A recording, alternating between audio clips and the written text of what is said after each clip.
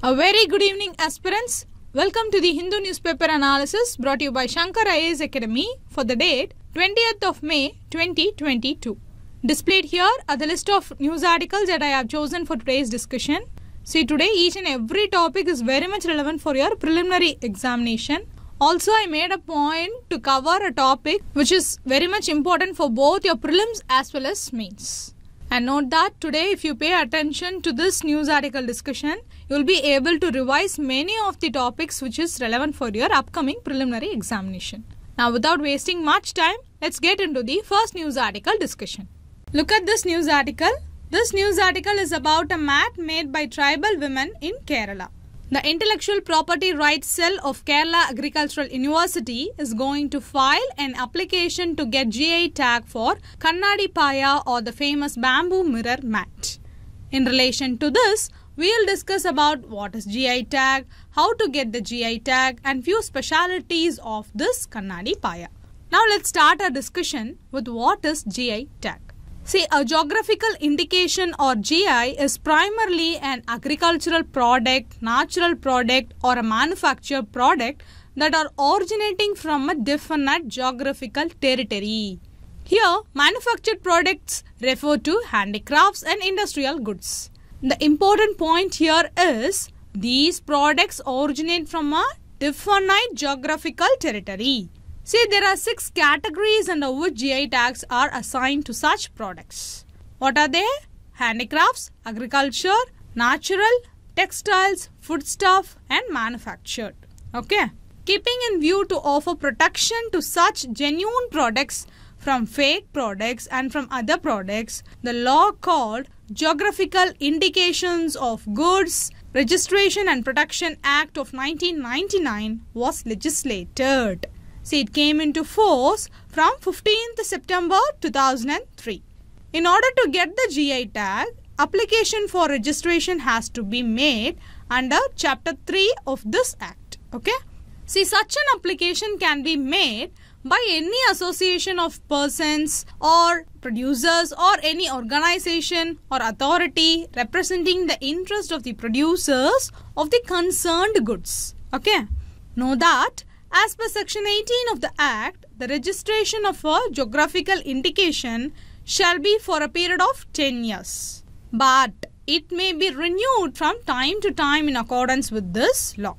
See, a geographical indication or GI tagged product will be of a given quality, reputation, or other characteristics. These are essentially attributable to its geographical origin. The quality and reputation once recognized will provide a good visibility.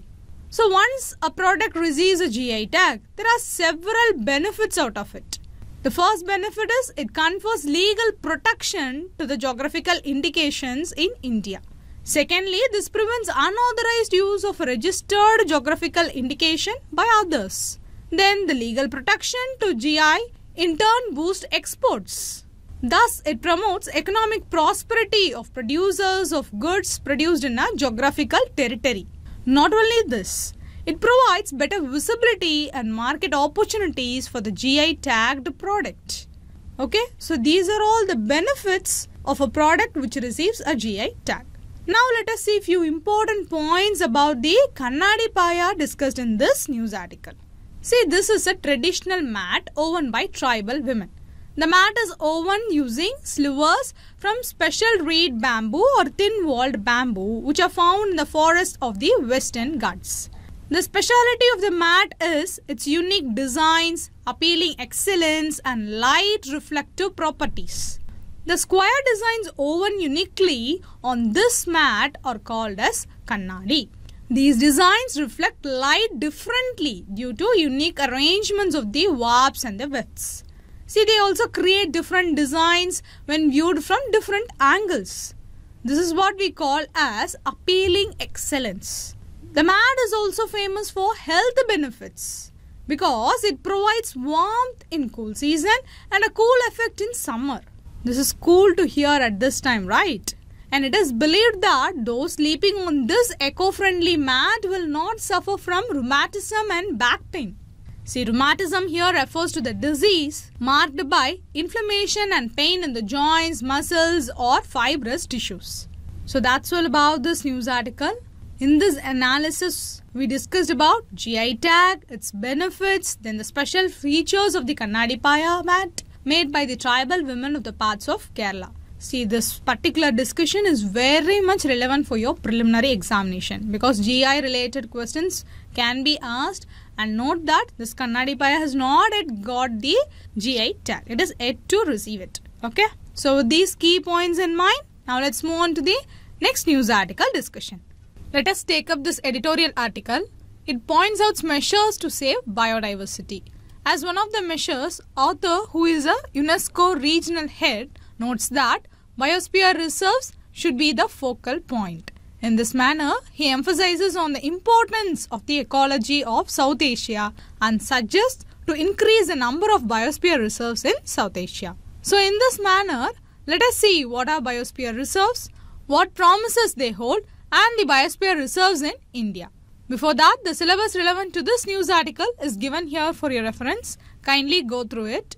See, basically, biosphere is that part of the earth in which living organisms exist, or that part of the earth which supports life. So, a biosphere supports biodiversity. That is, it supports varieties of plants, animals and microorganisms generally found in that area, and thus is of ecological importance. Okay.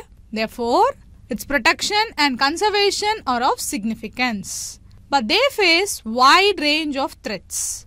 The first and foremost is the destruction of habitat. Habitat are the natural homes of flora and fauna, having their food and surroundings for that species to survive. So if that is damaged, the species will not survive and leads to their extinction. So the destruction of habitat includes deforestation, pollution, encroachment, etc. etc. The second threat is increasing human population.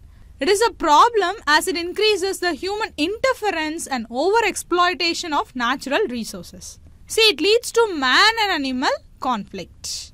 The third threat is the introduction of new species or the invasive species. This affects the natural habitat of the endemic species and endanger their existence.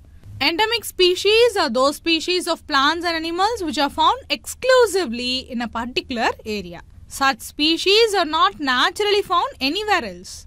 This endemicity could exist at the levels of zones, states or country. That is, a particular type of animal or plant may be endemic to a zone, a state or a country. Okay.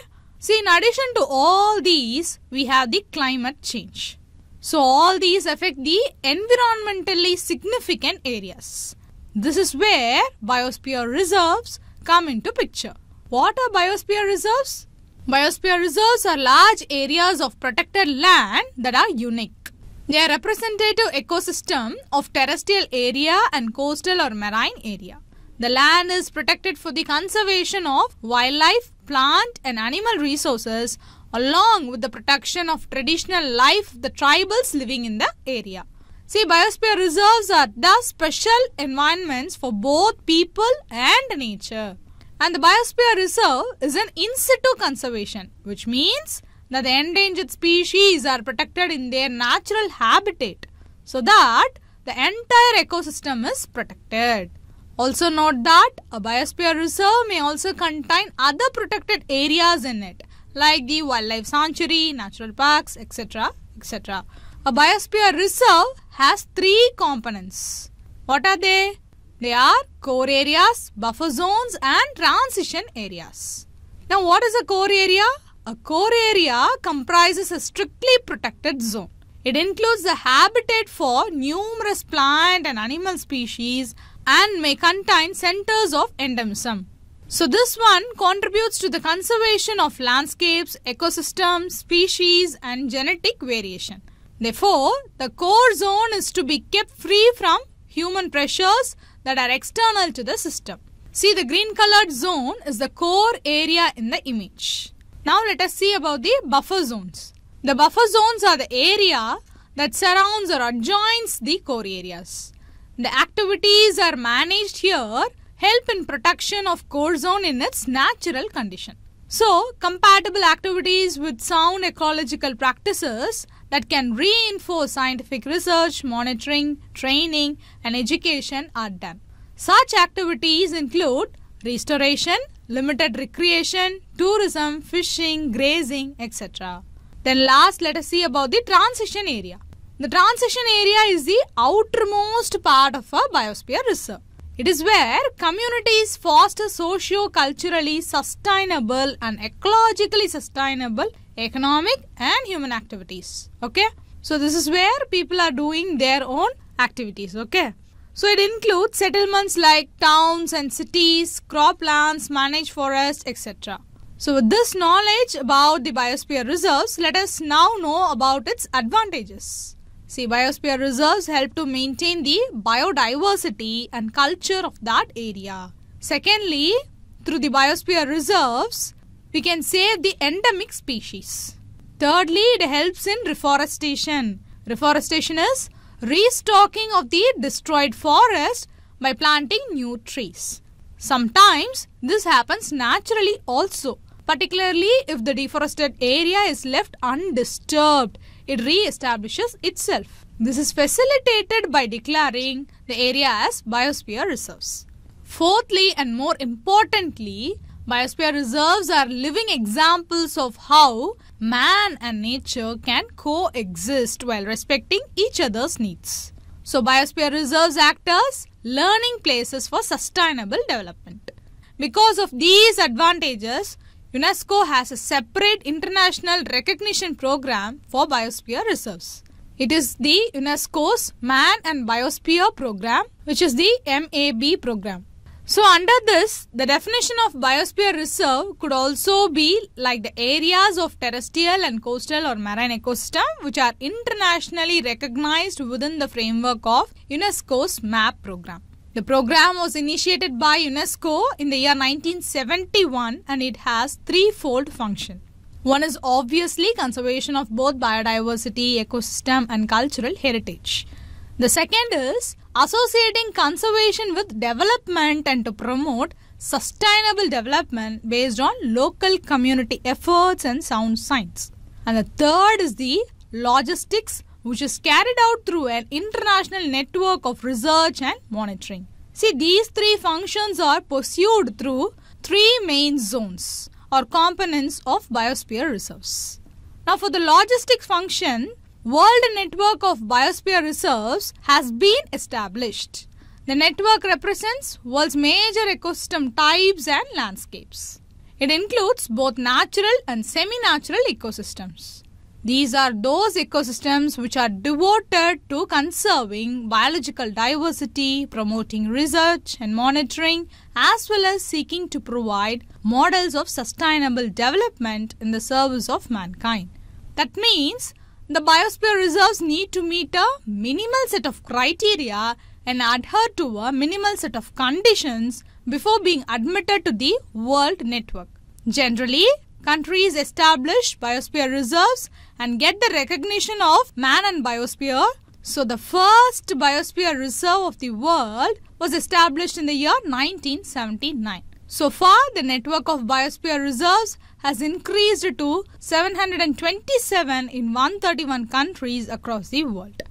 See, an interesting fact is about 257 million people live in biosphere reserves worldwide. So what about India?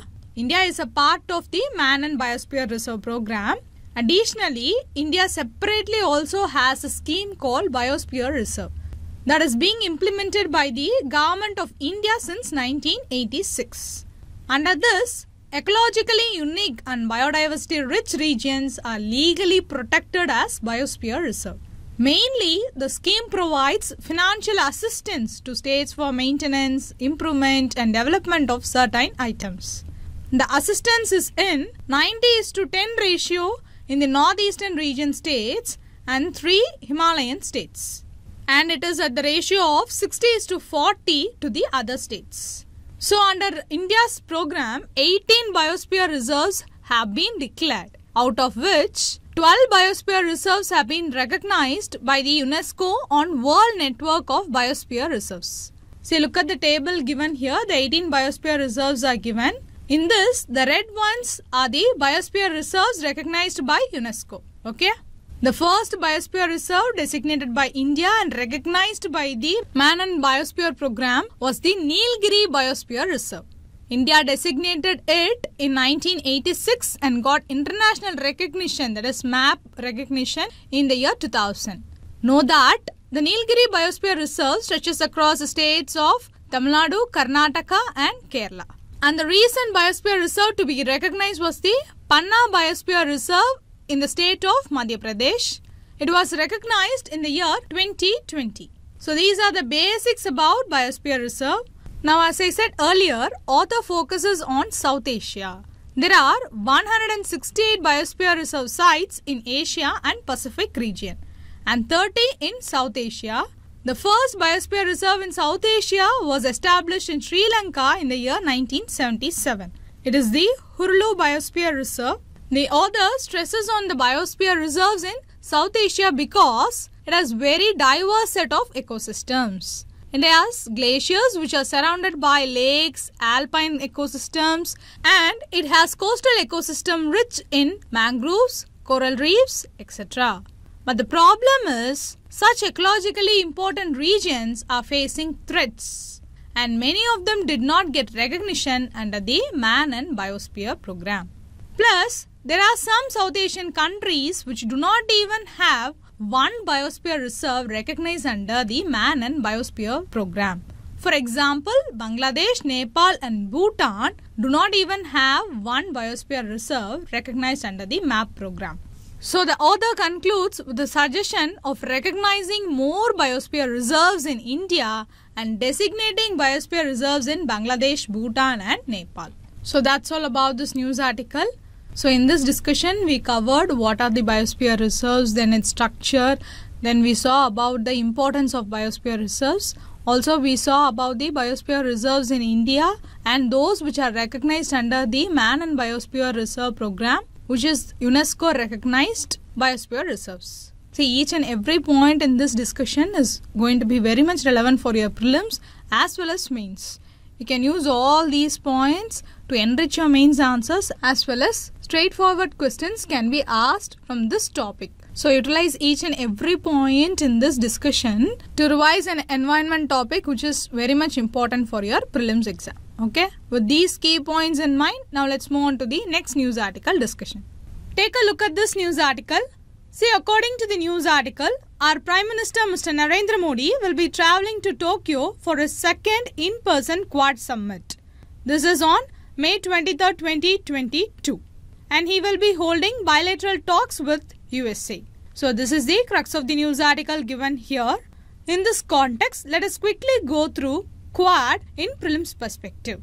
See, Quad is an informal strategic forum. The members of Quad include India, Japan, Australia and United States of America. See, all these countries are maritime democracies. The group met for the first time in the year 2007 on the sidelines of the Association of Southeast Asian Nations, that is ASEAN. Okay. In 2007, there was no formal name given, but in 2007, the idea was mooted by Japanese President Shinzo Abe. Okay. But there was pressure from China on the Australian government to prevent it from joining Quad. Again, in 2012, President Shinzo Abe gave impetus to the idea. He emphasized the idea of Asia's democratic security diamond, comprising the US, Japan, India and Australia. Finally, in the year 2017, during the Asian summits in Manila, all four former members led by Abe, Australian Prime Minister Malcolm Turnbull, Indian Prime Minister Narendra Modi and US President Donald Trump agreed to revive the Quadrilateral Alliance in order to safeguard the maritime commons from the Indian Ocean to Western Pacific. See, they aimed to ensure free and open trade that might be threatened due to Chinese excess. This is how Quad came into being. Now let us see the objective of Quad. See, the main objective of the Quad is to secure a rules-based global order Also, it has to ensure freedom of navigation and a liberal trading system. Although these are the main objectives of Quad, through subsequent meetings, the objective of Quad has widened. The leaders now exchange views on contemporary global issues, critical and emerging technologies, connectivity and infrastructure, then cybersecurity, maritime security, humanitarian assistance, disaster relief. Then not only this, climate change, pandemic and education, all these are being discussed. So Quad is evolving as it moves forward. So in simple words, Quad is an opportunity for like-minded countries to share notes and collaborate on projects of mutual interest. Members share a vision of an open and free Indo-Pacific. See, each is involved in development and economic projects as well as in promoting maritime domain awareness and maritime security. Okay, so that's all about this news article. See, Quad is an important topic for your prelims. That is why this is being discussed today. So utilize this opportunity and revise the key points mentioned in this discussion. Okay, with these key points in mind, now let's move on to the next news article discussion. See this article here. It says that Bosch Limited is working towards pilot deployments of hydrogen-based vehicles by 2025 to 2026 in India. And according to the article, it is said that India won't lag behind any advanced countries in hydrogen-based vehicles. So this is all about the article. In this context, we will learn more about hydrogen-powered aircrafts. See, the aviation industry is responsible for around 2.5% of global carbon dioxide emissions. This is significant because carbon dioxide makes up around half of the effective radiative forcing produced by air flight. Effective radiative forcing are those factors that drive a rise in global average temperature. And for your information, the other factor that contributes to the rising global temperature is contrails, which is the water vapor trails left by the aircraft. Okay. See, hydrogen fuel is being seen as a potential answer to the environmental problems of air travel. Since water would be the only emission from hydrogen-powered aircraft, it is viewed as a potential answer to the environmental problems. Okay. Now here, I have a little task for you. Go and find what fuels is used in the airplanes generally. Okay. Now coming back, see the method of hydrogen production informs how environmental friendly it is. Yes, it is an environmental friendly fuel. But nevertheless, it has the potential to be a fully sustainable and genuinely clean energy source.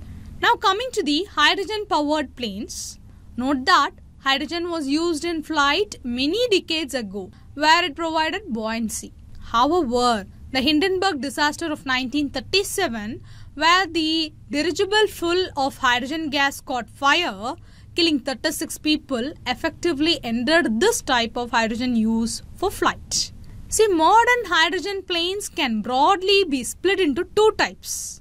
One is those that use propellers powered by electricity from hydrogen fuel cells. And the other one is those that burn hydrogen through an existing yet modified jet engine. As with petroleum, you can see that. See, aesthetically, most hydrogen planes will be similar to traditional ones, except the longer to accommodate the larger liquid hydrogen fuel tank. Now let us see what mainly is needed for a hydrogen-powered aircraft. See, propeller-powered hydrogen planes will have four main components. First one is a storage system for liquid hydrogen. The second one is fuel cells to convert the hydrogen to electricity. Thirdly, a device to control the power of the fuel cells. And fourthly, a motor to turn the propeller. And also know that hydrogen planes can be either manned or unmanned, such as with hydrogen-powered high-altitude platforms. With this information, now let us see to what level it is environment-friendly. Although hydrogen may offer an emission-free fuel, this doesn't mean that it is necessarily green. Much of the hydrogen used today is produced by reforming methane from natural gas, which produces carbon dioxide. This type of hydrogen is often referred to as grey hydrogen. So, carbon capture and storage can be used with this production method to remove the carbon dioxide that is produced, creating what is called blue hydrogen. However, green hydrogen is certainly the most environmentally friendly type of hydrogen produced. This method uses the electrolysis of water to split water into oxygen and hydrogen. If the electric current that is used for this is produced using renewable energy such as wind, then it becomes a pollutant-free clean energy source. And apart from this production method challenges, other challenges include factors such as the density and onboard storage of hydrogen fuel, then the supporting infrastructure and cost. So that's all about this news article. See, if you keenly observe this discussion, we have discussed about what is blue hydrogen, grey hydrogen, green hydrogen, and all these are very much important for your preliminary point of view. See, this science related topic is very much going to be useful for your upcoming preliminary examination. So note down each and every point in this discussion and utilize it for your revision. So with these key points in mind, now let's move on to the next part of the news article discussion, which is the preliminary practice question discussion. Now look at this first question. It is regarding our quad discussion. Here two statements are given, and which of the following statements given here are correct with respect to the quad? See, as I said, whenever two statement questions are asked, go through both the statements before arriving at the answer. Okay? See, here both the statements are correct. This is because in a statement in the year 2021, which is named as the spirit of the quad members described a shared vision for a free and open Indo-Pacific. In addition to this, they also described a rules-based maritime order in the East and South China Seas. So the correct answer for this question is option C, both 1 and 2. Now look at this second question. It is also a two-statement question, so we are going to go through both the statements before arriving at the answer. See, the first statement is incorrect. This is because hydrogen can also be produced by reforming methane from natural gas. Just have a look at this image. You can see the different types of hydrogen that is produced from different sources like green hydrogen, blue hydrogen, grey hydrogen, etc. etc. Now coming to the second statement, it is correct. See, this we saw in our discussion itself, right? Hydrogen powered planes can either be manned or unmanned. So now read the full question. It is asking for correct statements. So your answer here will be option B, 2 only is the correct statement. Now look at this last question. It is regarding the Biosphere Reserve. See, 3 statements are given. So try to apply elimination technique here. Okay. Now look at the first statement. Humans are restricted from doing activities and settling in biosphere reserves. This is absolutely incorrect. One of the aims of the biosphere reserves is to protect traditional life of the tribals living in that area along with protecting wildlife, plants and animal resources. Right?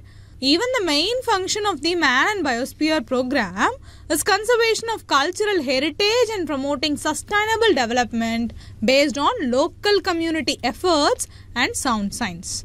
That is why in buffer zone, activities are allowed unless they harm the ecosystem. Okay.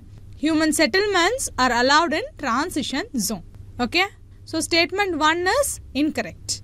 Using this, you can eliminate 2 options, right? Option A and B can be eliminated. So after eliminating option A and B, you can straight away go to statement 3 because you definitely know statement 2 is correct from the options given. Now looking at the third statement, World Network of Biosphere Reserve does not represent semi-natural ecosystem. This is definitely incorrect. See, World Network of Biosphere Reserve represents both natural and semi-natural ecosystem. That is, a semi-natural ecosystem means an ecosystem with most of its processes and biodiversity intact, though it is altered by human activity in strength of abundance relative to the natural state. So, statement 3 is incorrect. Then what will be the answer here? The question is demanding for correct statement. So, your answer here will be option C, 2 only. That's all for today's prelims practice question. Now, displayed here is a quiz question. This is regarding our GI tag discussion. See, go through this question and post your answers in the comment section. The correct answer for this question will be put up in the comment section within 24 hours. Now displayed here is a mains practice question. Go through the question and post your answers in the comment section. If you like this video, do like, share and comment, and don't forget to subscribe to the Shankar IAS Academy's YouTube channel. Thank you for listening.